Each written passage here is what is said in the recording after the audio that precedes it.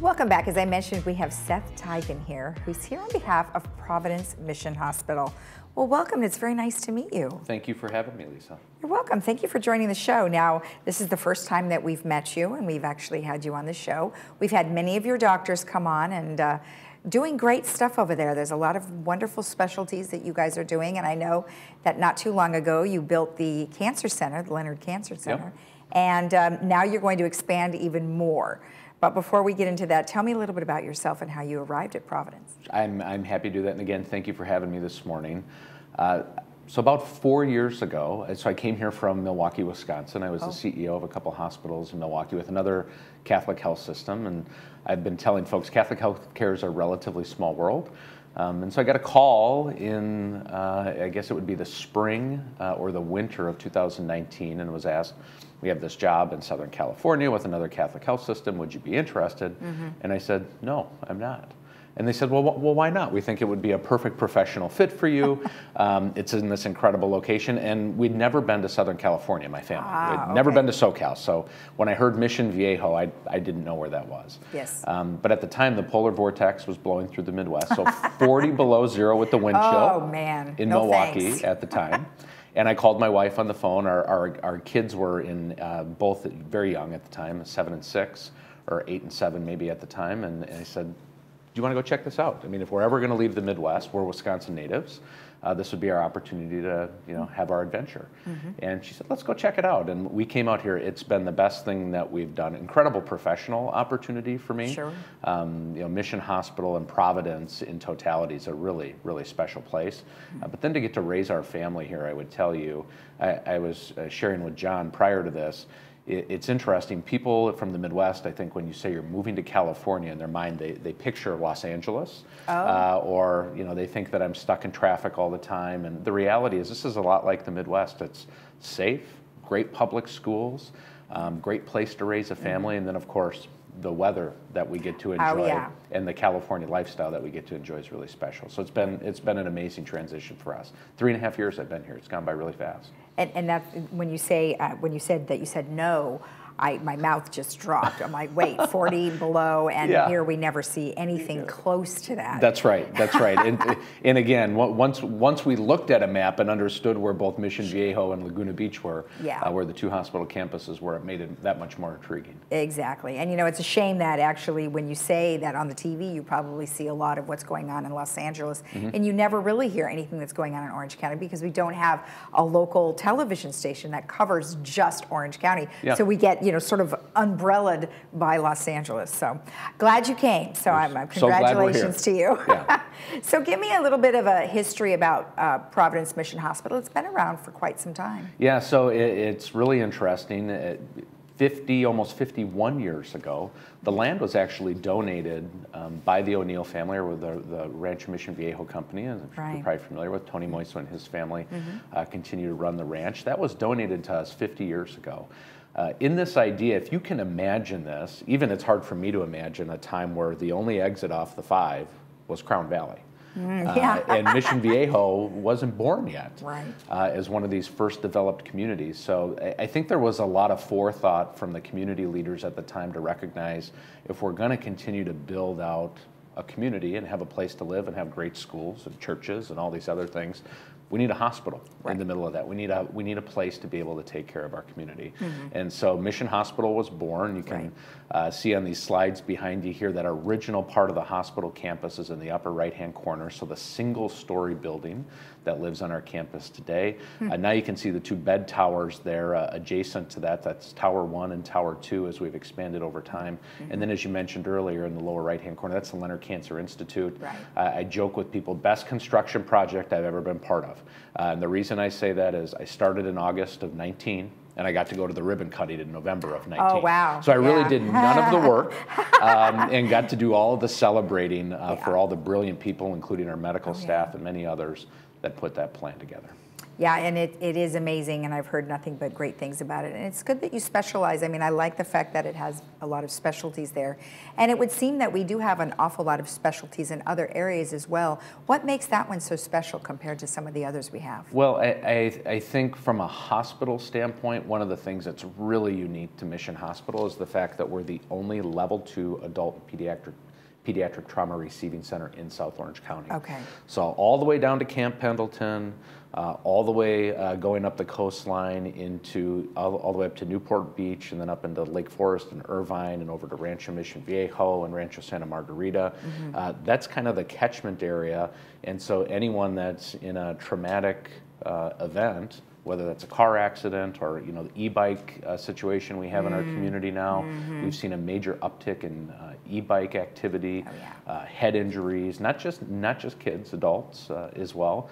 But we'll see probably close to 3,000 traumas this year, if you can believe that. And if you back into how many that is a day, yeah, that is a lot. I mean, between 8 and 10 traumas are occurring on any given day at our hospital. Yep. So that is a special and unique service. And then what I would say on the surgical specialty side is I would put our medical staff up against any academic medical center. We're really blessed that I think we have a lot of physicians that want to come and practice medicine in South Orange County.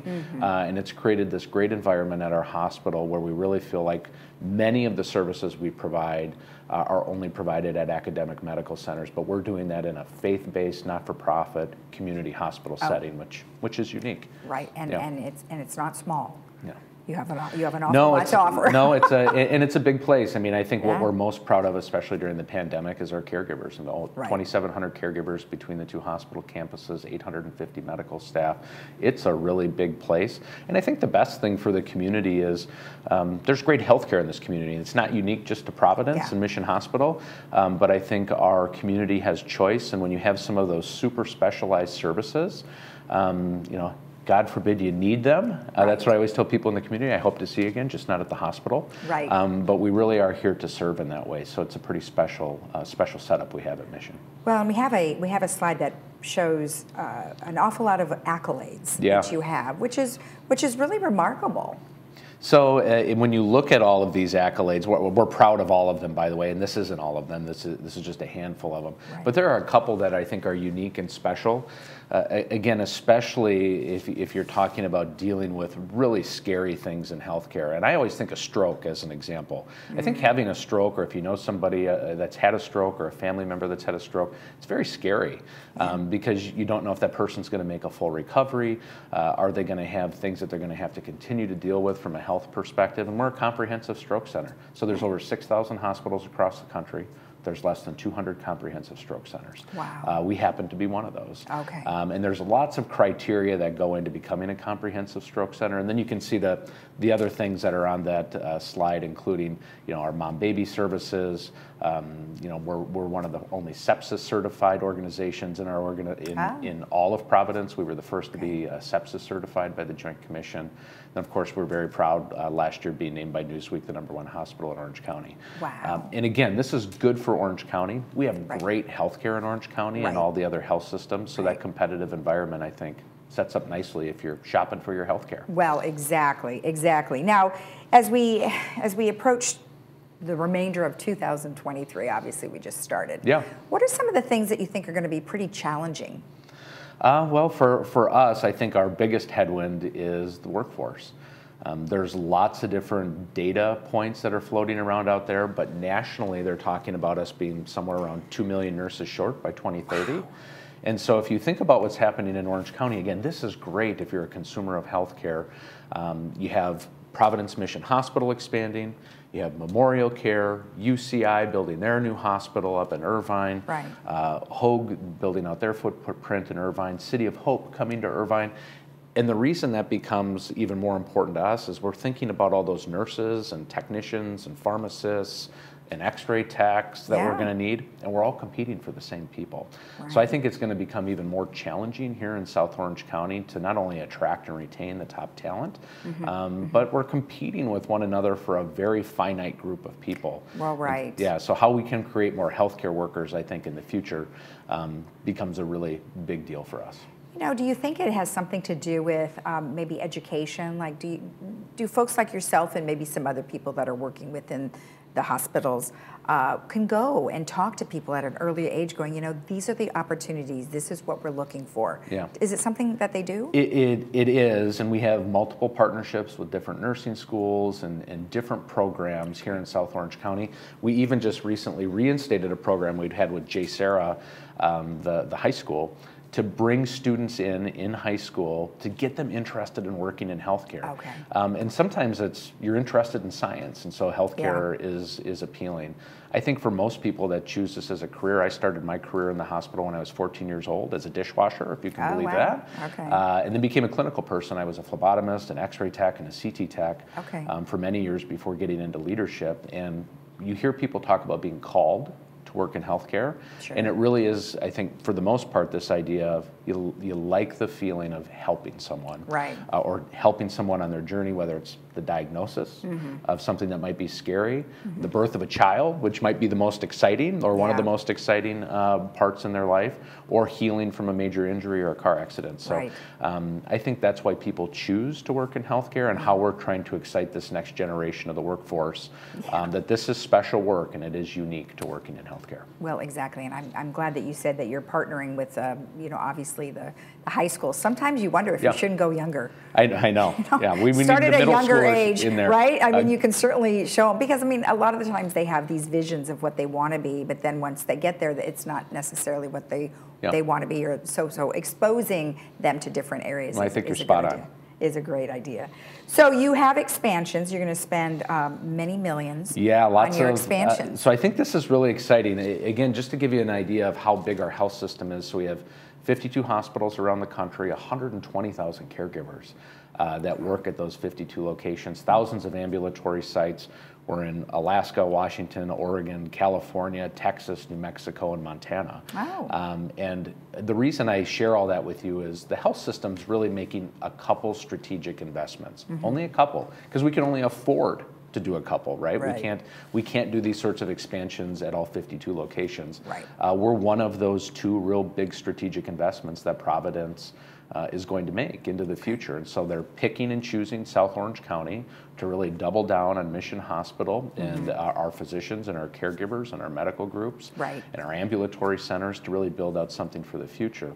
Part of that is because of the growth. And as you know, in Rancho Mission Viejo, and it keeps going. We're building out with this 40,000 square foot MOB. In San Clemente, we're really trying to be the healthcare provider down there for that community as they lost their hospital a handful of years ago.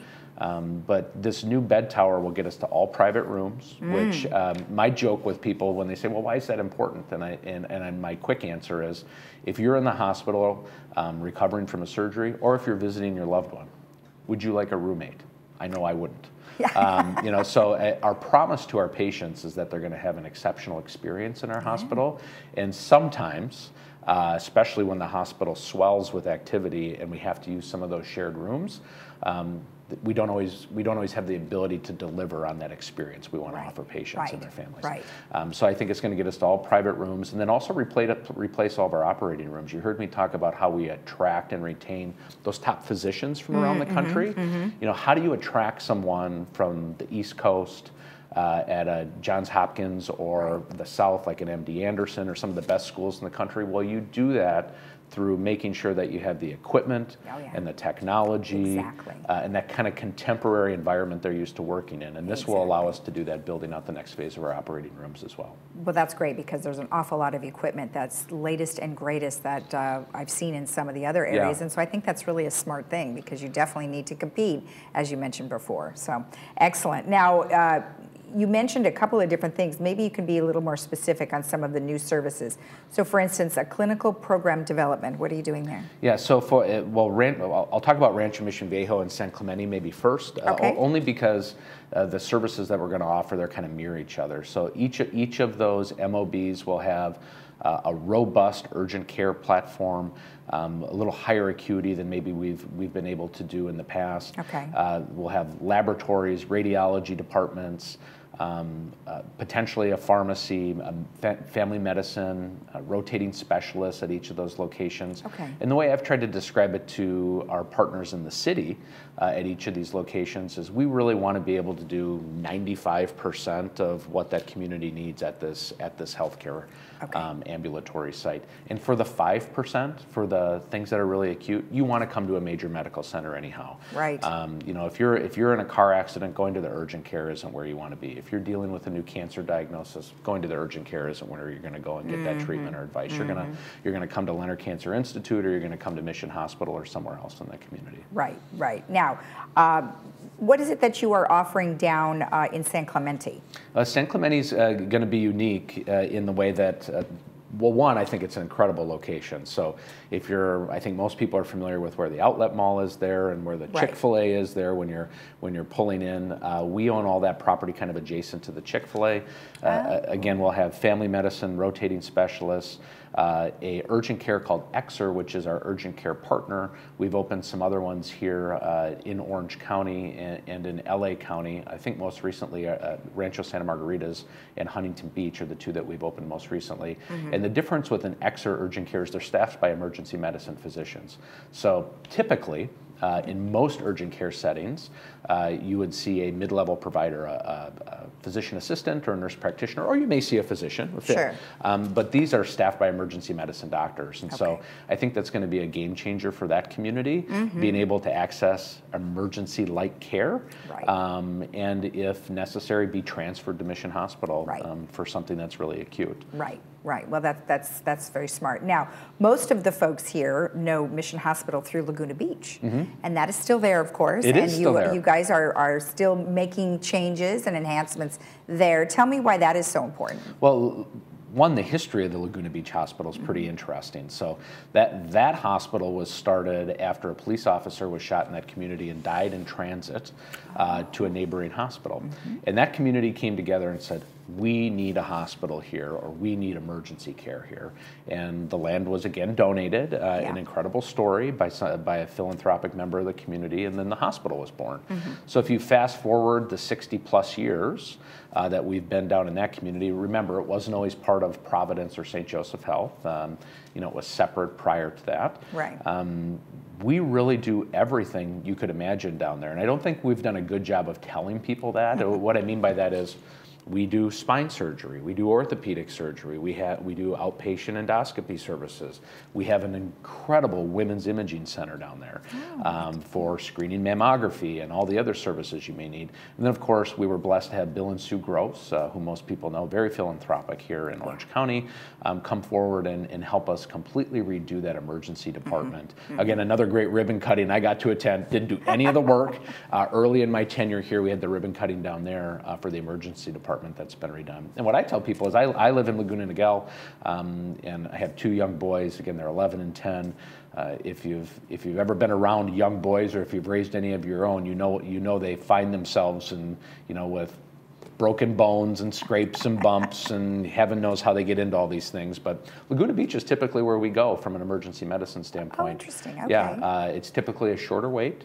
Yeah. And they can get right in, and you kind of get in and out. One of the complexities we have with the Mission Viejo campus is because we're that trauma center that I talked about, and there's so much trauma activity, you can at times end up with that extended wait time, which I know frustrates many of our patients and community members, and we're spending a lot of time in 2023 trying to make that better.